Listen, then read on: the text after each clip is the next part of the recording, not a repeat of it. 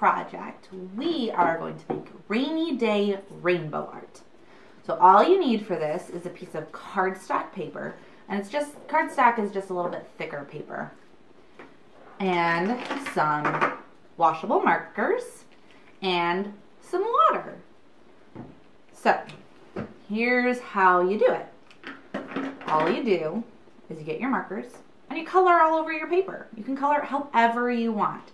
Try and use all the colors of the rainbow. I think that would be pretty cool.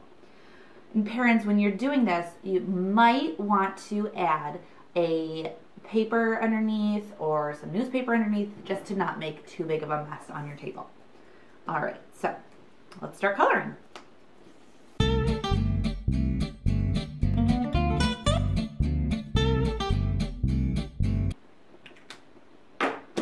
There you go. So when you color your paper, make sure you color most of the paper. Don't leave a lot of white on there. All right, so now that your paper's all colored, we're going to get our water, and it would be a really good idea to either do this outside or maybe over a sink. I have a pan that I'm going to do this with right now, so I make sure I don't get any water anywhere. All right, ready? I'm going to pour my water on.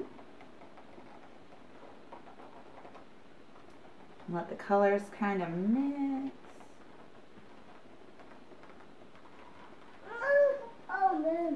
All right, now I'm gonna let it dry.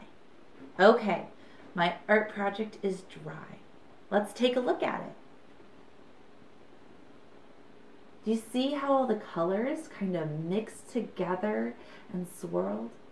That's pretty cool, huh? Have a great day.